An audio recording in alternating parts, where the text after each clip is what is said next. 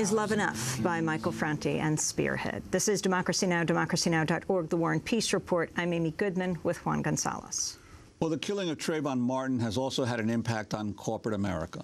On Wednesday, the fast food giant Wendy's became the 6th corporation to publicly cut ties with the secretive right-wing American Legislative Exchange Council, or ALEC. ALEC has come under fire for backing a number of controversial measures, including the so-called Stand Your Ground gun legislation in Florida. Over the past week, McDonald's, Kraft Foods, Coca-Cola, Pepsi, and Intuit have all announced that they have decided to not renew their membership with ALEC. In addition, the Gates Foundation has announced it will not continue to fund ALEC. Critics say the Washington-based organization plays a key role in helping corporations secretly draft model pro-business legislation that has been used by state lawmakers across the country. A major funder of ALEC have been the right-wing Koch brothers. We're joined by Lisa Graves, Executive Director of the Center for Media and Democracy, which runs AlecExposed website. On Tuesday night, the center won an Izzy Award for Outstanding Achievement in Independent Media from the Park Center for Independent Media at Ithaca College. This year's other recipient was Democracy Now! Senior correspondent Sharif Abdel-Quddus for his coverage of the Egyptian Revolution. And there, Lisa Graves also spoke. By the way, we invited ALEC to join us on the program, but the group didn't respond to our phone calls and email. Lisa Graves did. She's flown from Ithaca to Madison, Wisconsin, where the Center for Media and Democracy is based. Lisa, tell us more about what ALEC is and this rush of corporations, as well as the Gates Foundation, away from ALEC. Well, the American Legislative Exchange Council describes itself as the largest group of state legislators in the country, but it's really a group that's largely funded by corporations, CEO foundations, and others. And it's a group that actually puts lawmakers, state lawmakers, behind closed doors with corporate lobbyists and special interest groups to actually vote on so-called model legislation like the Stand Your Ground or Shoot First law, and have that be a template for passing across the country. And so as this tragedy has unfolded, a number of corporations that have been funders of ALEC, and in fact been leaders of ALEC in the case of Coca-Cola and others, have determined that they are not going to renew their membership in ALEC.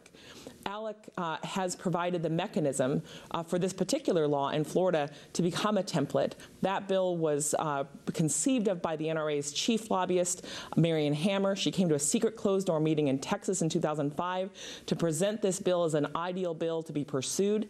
At that meeting, Walmart was the co-chair of that task force of ALEC, a criminal justice task force. Politicians and corporate lobbyists and special interest lobbyists voted in favor unanimously of making that bill a national model. And after that happened, since 2005, that bill and parts of that bill have spread to states across the country. So we certainly applaud the corporations that have decided to leave ALEC and stop bankrolling their operations. But explain Marion Hammer's significance in Florida. Marion Hammer is the former NRA president, the president of the National Rifle Association, and she's the chief lobbyist for the NRA in Florida. She actually conceived of this bill in the words of Wayne LaPierre. She sought out 2 ALEC legislators to help get this bill introduced in the state assembly and Senate. She was on the floor of the body there, apparently staring people down as they voted. She stood behind Jeb Bush, the governor at the time, when he signed this bill into law, and she weighed in on the jury instructions that were written in light of this law. She was very pleased with the jury instructions that came out after this law was passed. Those are the jury instructions that will be in play as the prosecution of George Zimmerman proceeds. Well, Lisa, on Wednesday, New York City Mayor Michael Bloomberg announced a campaign to fight Stand Your Ground laws. Here's what he said about the legislation's impact in Florida. Before Stand Your Ground laws became a law in Florida, the state averaged 12 cases of justifiable homicide per year. Since the law was passed, the average has been 36, 3 times higher. Bloomberg made that announcement with a bunch of other leaders in Washington, including the Reverend Al Sharpton. Your response? Well, that's precisely what's been happening. We've seen that trend in states across the country where this law passes. Increasingly, you see a number of individuals who are set free, who aren't even prosecuted for killing another person, often an unarmed person. And the way this works is that ALEC, through its legislators, through its members, are basically putting a thumb on the scale of justice to make it harder for these cases to get to a jury, both a criminal jury and a civil jury, and once cases do get to a jury, to make it harder for juries to convict shooters of unarmed men. It's not just stand your ground laws, though they're very significant for ALEC, for the American Legislative Exchange Council. They are pushing legislation on a number of issues. The Omaha TV station KMTV recently exposed how Nebraska's voter ID bill was based on a template written by ALEC. Reporter Liz Dorland questioned Nebraska State Senator Charlie Johnson about his bill. I was looking at your bill and kind of comparing it to Iowa's bill, and there's a lot of similarities in the language there. Can you talk a little bit about those points?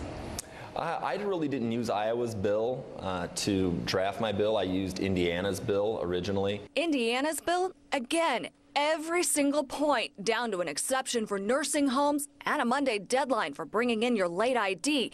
Every single point matches the ALEC template. Indiana's is very similar to this model draft that ALEC exposed. Says that this is the model draft for voter ID bills for a lot of these states across the entire nation. Do you know about ALEC? You know what? The first time I've talked about ALEC in 2 years today is when you inquired about it. I'm not a member of ALEC. I've never attended an ALEC function, either here in Lincoln or they have national conventions. Then I hand him this, a document that still lists the senator on a big ALEC committee. Yeah, my first year down here, I signed up for ALEC, and then I let my dues lapse. So I asked him to explain why his bill is remarkably similar to ALEC's model bill. And so your bill is not similar to this. Have you seen that? No, I'd have no idea. I don't look at any ALEC materials. But we did, and the match is hard to ignore.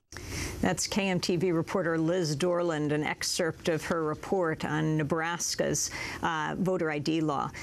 Talk about the relationship between the corporate executives and the legislators in writing this kind of legislation. Lisa Graves. Well, this particular bill, the so-called voter ID legislation that makes it more difficult for Americans to vote, was actually approved at a secret closed-door ALEC meeting of the Public Safety and Elections Task Force that was at that time co-chaired by the NRA, the National Rifle Association. What ALEC does is it provides a way for corporate lobbyists and politicians to meet at resorts across the country, have closed-door meetings without the press or the public present, to consider proposed bills like this, to consider copycat legislation that basically would be taken across the country. And we've seen ALEC, which is really a corporate bill mill, push legislation on all sorts of issues to make it harder for Americans to get justice, to make it harder for Americans to vote, to make it harder for Americans to have their day in court if they or their loved one is killed or injured by a corporation, by corporate greed, by a bad drug, by a product.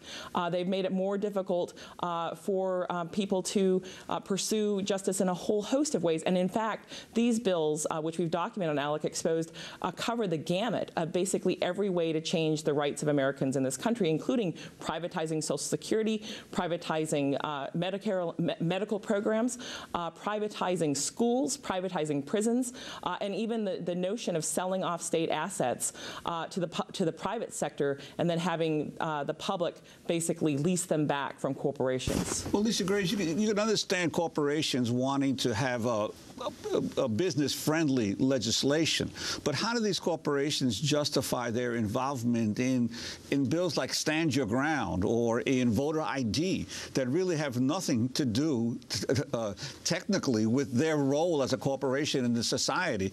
And how do they justify that? Well, I think some of them aren't justifying it and are fleeing, but in fact, I think some corporations are making a gamble that if these voter suppression bills pass, it will shave a few percentage points off the vote, and perhaps more pro-corporate legislators will be elected, more ALEC legislators will prevail in elections. And quite frankly, these corporations, over 100 corporations that are financial supporters of ALEC, make its agenda possible. They basically provide the financial support for ALEC's operations and its agenda. And ALEC's agenda, I think, is quite extreme. It's not just voter ID, and it's not just these stand your ground gun laws. It includes changes to the rights of working Americans, their rights to organize, whether in the public sector or the private sector. It includes dramatic changes to our tax law and the ability of the government to even raise revenue. And it includes provisions that make it more difficult for local democracy, for Americans to stand up to putting a nuclear plant in their backyard. Lisa Graves, can you talk about why the Gates Foundation was funding ALEC? They, too, along with Wendy's, McDonald's, Pepsi, Coke, are all leaving. But why did they start funding it? Well, it appears that the Gates Foundation was provided a substantial grant to ALEC. It was in the 6 figures to work on education issues. ALEC's education agenda is one that's largely driven by the privatization motive. In fact, the co-chair of ALEC's education task force is an online school company. So ALEC has a whole set of bills that we've uncovered through ALEC Exposed that talk about how to basically redirect your tax dollars into the private sector, into these for-profit charter schools, for-profit corporate schools, and basically take money away from public schools and the public school system and put it into these other types of educational companies. And it's interesting because while the Gates Foundation made that donation, that one-time donation to ALEC, a number of other corporations actually regularly give to ALEC to its so-called scholarship fund, which provides scholarships to legislators, good legislators in their mind, to attend these fancy conventions at resorts and vote behind closed doors with these same corporate lobbyists. But we covered this a lot. The networks do not do a lot on this. Can you talk about the media's involvement, the corporations that own the media, and their involvement with ALEC? Just 30 seconds. Sure, that's right. Comcast is a co-chair, a corporate co-chair in some states in this country. Time Warner has been active in ALEC.